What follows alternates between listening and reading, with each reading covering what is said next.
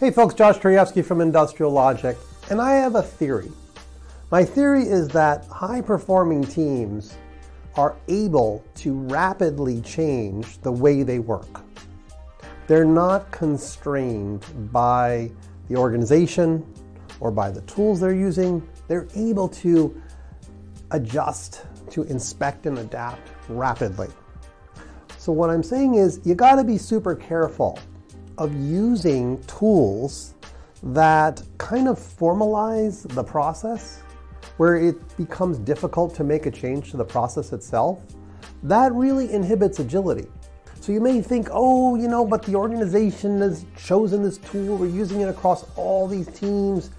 Yes, and maybe it's inhibiting your agility. I like it when teams can rapidly change the way they're working, whether it's the board that they're working on and they can modify it. We love working on physical boards, which are on a big wall, let's say, and we can modify what things look like, what symbols we put on there, what things mean. We can just do it. We don't have to write code or configure something.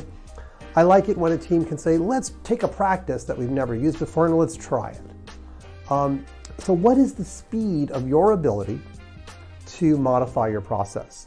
That is something you can look at as a way to potentially determine how agile can you be. Now again, we are all shooting for outcomes, right? Organizational outcomes, great things for the customer. And we're using process, we hope, to help us get there. So is that process getting better and better and better? And are you enabled to improve your own process, or are you held back by the organization or by the tools they've selected? Watch out for that and try to make a change if that is in fact holding you back.